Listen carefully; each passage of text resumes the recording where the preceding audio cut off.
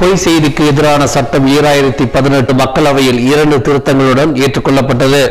தீங்கிழைக்கும் என்ற வார்த்தை வேண்டுமென்றே எனவும் விதி 4 பிரிவு 5 கூடியபட்ச சிறை தண்டனை 10 ஆண்டுகள் என்பதை 6 ஆண்டுகள் என்ற 2 திருத்தங்களுடன் அந்த மசோதா ஏற்றுக்கொள்ளப்பட்டது.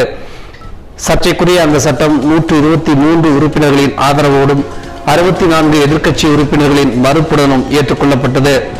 பிரதமர் இலாக்கா அமைச்சர் டாக்டர் ஸ்ரீ அஸ்ரீனா உஸ்மான் கூறுகையில், இச்சட்டம் அனைவரின் பாதுகாப்பிற்கும் பொது அமைதி மற்றும் தேசிய பாதுகாப்புக்கும் அவசியமாகிறது என்றார். இதுகுறித்து இளைஞர் விளையாட்டுத்துறை துணை அமைச்சர் டாக்டர் ஸ்ரீ சரவணன் கூறுகையில், பொய்யான செய்தி அல்லது தவறான செய்தி பரப்புகின்றவர்கள் 5 லட்சம் வெள்ளி அபராதமும் 6 ஆண்டு கால சிறை தண்டனை வழங்கும் வகையிலும் இச்சட்டம் வகை செய்வதாக தெரிவித்தார். மலேசிய இந்தியர்கள், குறிப்பாக இளைஞர்கள், செய்திகளை மற்றவர்களுக்கு தெரிவிப்பதில் கவனமாக இருக்க வேண்டும் எனவும் நன்கு ஆராய வேண்டும் எனவும் அவர் கேட்டுக்கொண்டார்.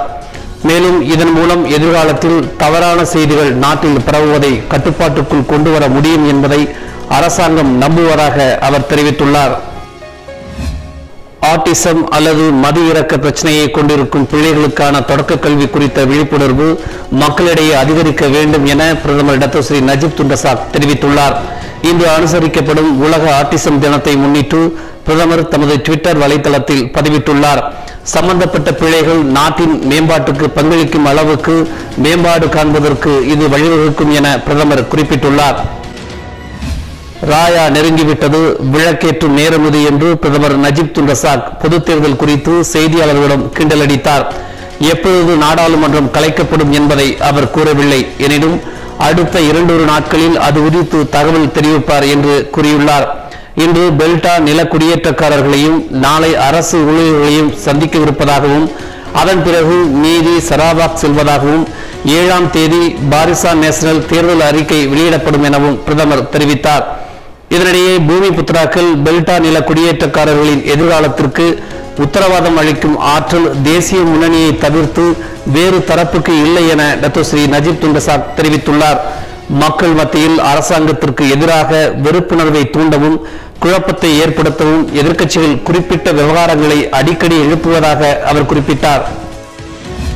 மக்கள் வீடமைப்பு திட்டம் உட்பட மக்களுக்கான பல்வேறு வசதிகளை அரசாங்கத்தால் ஏற்படுத்த முடிவது அந்த அரசாங்கம் திவால் ஆகாததை காட்டுவதாக துணை பிரதமரும் உள்துறை அமைச்சருமான டாக்டர் ஸ்ரீ ஜாகித் ஹமீடி தெரிவித்தார்.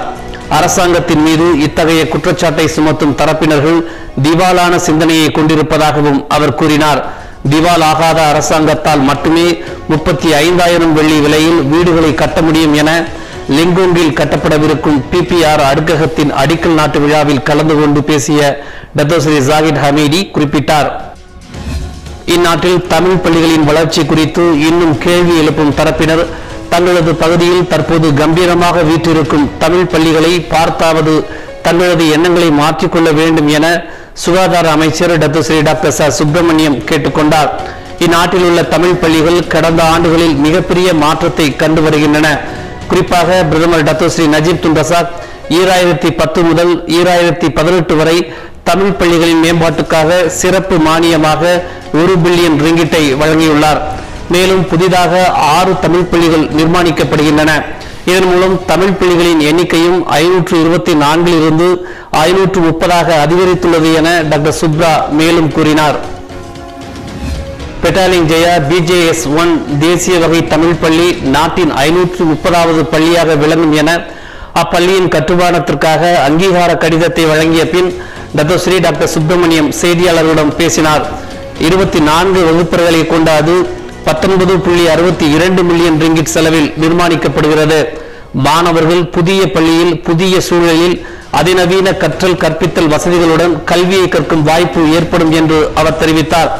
இப்புதிய பள்ளி அரசாங்கம் தமிழ் கல்விக்கும் தமிழ் பள்ளிகளுக்கும் கொடுத்திருக்கக்கூடிய ஒரு அங்கீகாரமாக கருதப்படுகிறது. இதற்கான வாய்ப்பையும் வசதியையும் ஏற்படுத்தி கொடுத்த பிரதமருக்கு மலேசிய இந்திய சமூகத்தின் சார்பில் மாயிகா தலைவர் டாக்டர் ஸ்ரீ டாக்டர் சுப்பிரமணியம் நன்றி தெரிவித்துக் கொண்டார். 11வது மலேசிய திட்டத்தின் கீழ் நாட்டின் மேலும் 6 புதிய தமிழ் பள்ளிகள் கட்டப்படும் எனவும் பிரதமர் அறிவித்திருப்பது குறிப்பிடத்தக்கது.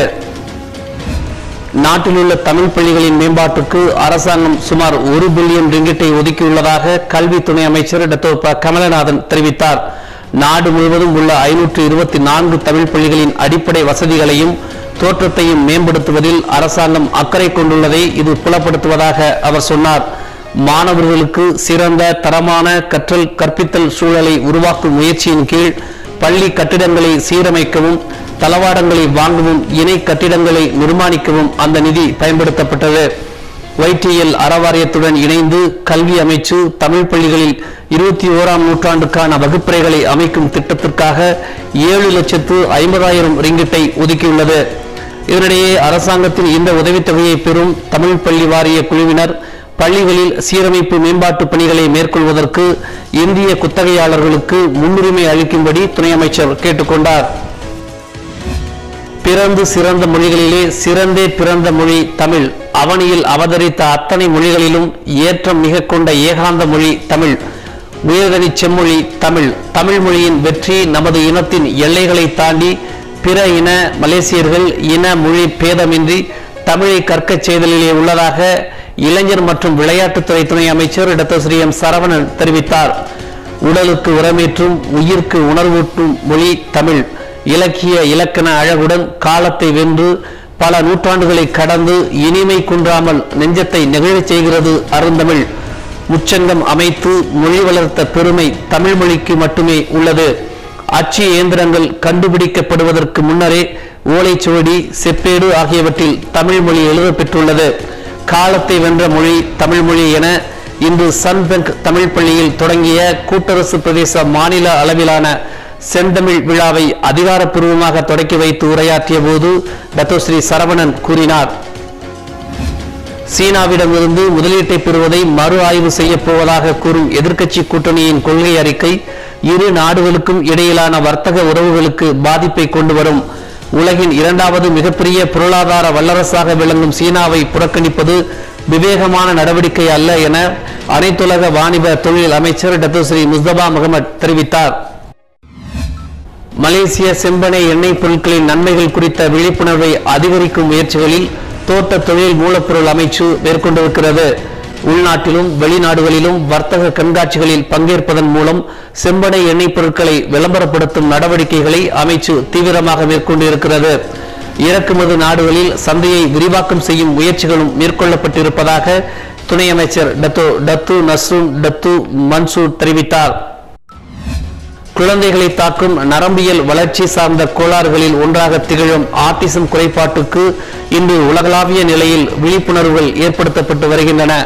புறநகர் பகுதிகளை காட்டிலும் நகர மக்களிடையே ஆட்டிசம் தொடர்பான விழிப்புணர்வு மேம்பட்டிருப்பதாக மலேசிய தேசிய ஆட்டிசம் அமைப்பின் தலைவர் பெலினா முகமது பைசூல் தெரிவித்துள்ளார்.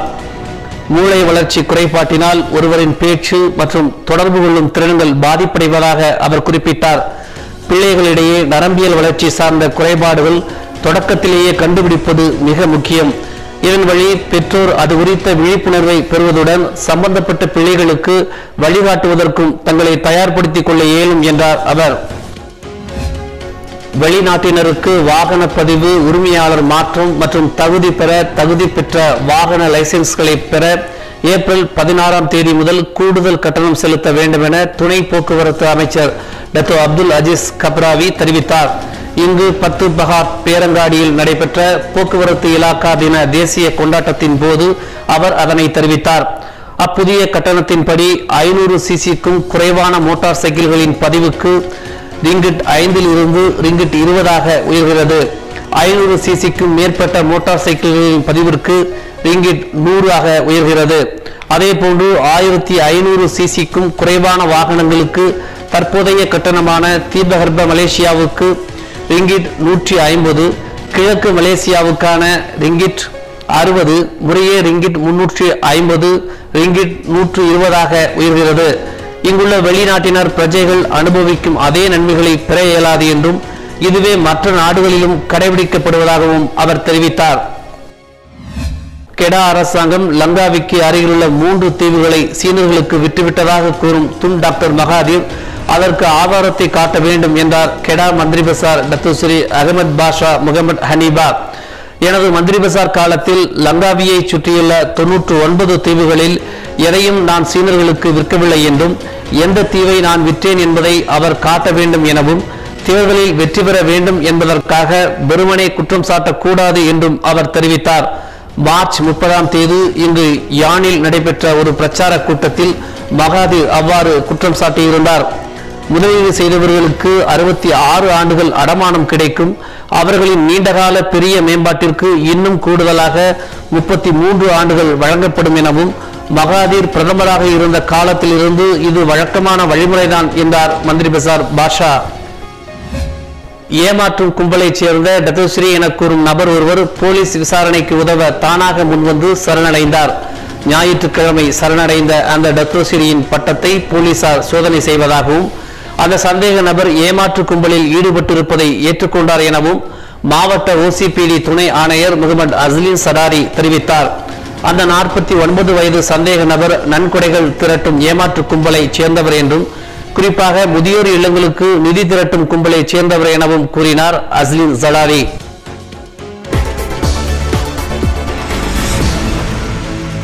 ஸ்டெர்லைட் ஆலைக்கு எதிராக தமிழக அரசு நடவடிக்கை எடுக்கவில்லை என ரஜினிகாந்த் குற்றச்சாட்டு தெரிவித்துள்ள நிலையில் ஆலை நிர்வாகம் ரஜினிகாந்திற்கு விளக்கமளித்துள்ளது.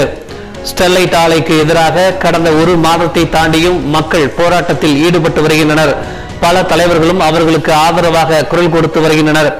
இதையடுத்து ரஜினிகாந்த் வெளியிட்டுள்ள ட்விட்டர் பதிவில் ஸ்டெர்லைட் தொழிற்சாலையால் மக்கள் பல்வேறு நோய்களால் பாதிக்கப்பட்டிருக்கிறோம் என்று மக்கள் அவதிப்பட்டு போராடி கொண்டிருக்கும் போது தொழிற்சாலை நடத்த அனுமதி கொடுத்த அரசு எந்த நடவடிக்கையும் எடுக்காமல் வேடிக்கை பார்த்து கொண்டிருப்பது புதிதாக உள்ளது என தெரிவித்துள்ளார். இந்நிலையில் தங்களுடைய ஆலை செயல்பாடுகள் குறித்து ரஜினிகாந்திற்கு தவறான தகவல்கள் சென்றடைந்திருப்பதாக ஸ்டெர்லைட் காப்பர் நிறுவனத்தின் அதிகாரப்பூர்வ ட்விட்டர் பக்கத்தில் தெரிவிக்கப்பட்டுள்ளது. மதுரையில் நியூட்ரினோ எதிர்ப்பு கூட்டத்தில் தீக்குளித்த மதிமுக நிர்வாகி ரவி இன்று அதிகாலை சிகிச்சை பலனின்றி உயிரிழந்தார். தேனி மாவட்டம் போடி அருகே உள்ள பொட்டிபுரம் மலைப்பகுதியில் நியூட்ரினோ ஆய்வு மையம் அமைக்க மத்திய அரசு நடவடிக்கை எடுத்து வருகிறது. இதற்கு அப்பகுதி பொதுமக்கள் எதிர்ப்பு தெரிவித்து வருகின்றனர். இதையடுத்து மதிமுக பொதுச் செயலாளர் வைகோ நியூட்ரினோ எதிர்ப்பு விழிப்புணர்வு நடைபயணத்தை அறிவித்தார். அதன் தொடக்க நிகழ்ச்சி மதுரை பழங்காநத்தத்தில் சனிக்கிழமை காலை நடைபெற்றது. அப்போது கூட்டத்தில் விருதுநகர் மாவட்ட இளைஞரணி துணை அமைப்பாளர் ரவி நியூட்ரினோ திட்டத்திற்கு எதிர்ப்பு தெரிவித்து மண்ணெண்ணெய் ஊற்றி உடலில் தீ வைத்துக் கொண்டார். இதனால் அங்கு பரபரப்பு ஏற்பட்டது. மேடையில் இருந்த வைகோ உள்ளிட்ட அனைவரும் அதிர்ச்சி அடைந்தனர். இந்த சம்பவத்தால் உணர்ச்சி பொங்க காணப்பட்ட வைகோ தமது தொண்டர்கள் யாரும் தீக்குளிக்க வேண்டாம் என நிகழ்வு மேடையில் கண்ணீர் மல்க கேட்டுக்கொண்டார். இதனிடையே மருத்துவமனையில் அனுமதிக்கப்பட்ட ரவி சிகிச்சை பலனின்றி உயிரிழந்தார்.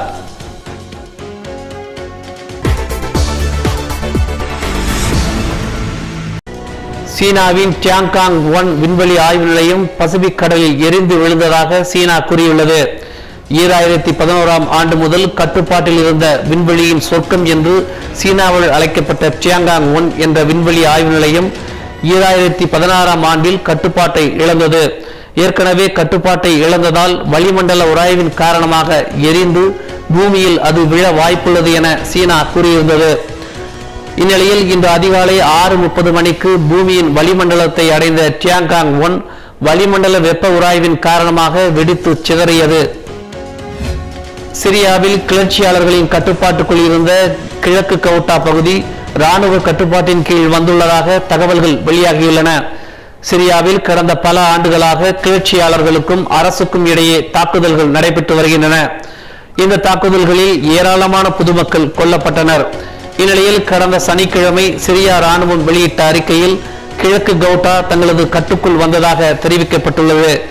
மேலும் 7 ஆண்டுகளாக பூட்டப்பட்டிருந்த டமாஸ்கஸ் நெடுஞ்சாலை மீண்டும் பயனுக்கு வந்துள்ளதாக தெரிவிக்கப்பட்டுள்ளது.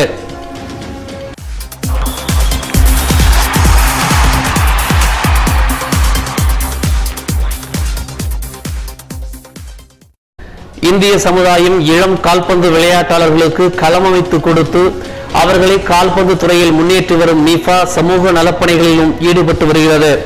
அந்த வகையில் மாயிக இளைஞர் பகுதி தேசிய துணைத் தலைவர் தினாலன் டி ராஜகோபால் தலைமையில் போர்டிக்சன் தமிழ் பள்ளி மாணவர்களுக்கும் பெற்றோர்களுக்கும் கருத்தரங்களையும் கால்பந்து பயிற்சிகளையும் நீஃபா வழங்கியது. கிட்டத்தட்ட 150க்கும் மேற்பட்ட மாணவர்கள், பெற்றோர்கள், ஆசிரியர் பெருமக்கள் ஆகியோர் கலந்து கொண்ட இந்த நிகழ்வில் தினாலன் பேசும்போது விளையாட்டுத்துறையின் வழி நமது சமுதாய மாணவர்கள் நல்வழிப்படுத்தப்படுகிறார்கள். அத்தகைய சூழலில் பெற்றோர்கள் தங்களது பிள்ளைகளுக்கு நல்ல கல்வியை அளிக்கின்ற நிலையில் அவர்களை விளையாட்டுத் துறையில் ஈடுபடுத்தவும் முனைப்பு காட்ட வேண்டும் என கேட்டுக்கொண்டார். விளையாட்டுத் துறையின் வழியாகவும் அவர்களுக்கு சிறந்த எதிர்காலத்தை அமைத்துக் கொடுக்கலாம் எனவும் அவர் குறிப்பிட்டார். உங்கள் ஊர்களில் நடைபெறும் நிகழ்வுகள் குறித்த செய்திகளை எங்கள் மின்னஞ்சலுக்கு அனுப்பலாம். அனுப்ப வேண்டிய மின்னஞ்சல் முகவரி newsthisigal@gmail.com.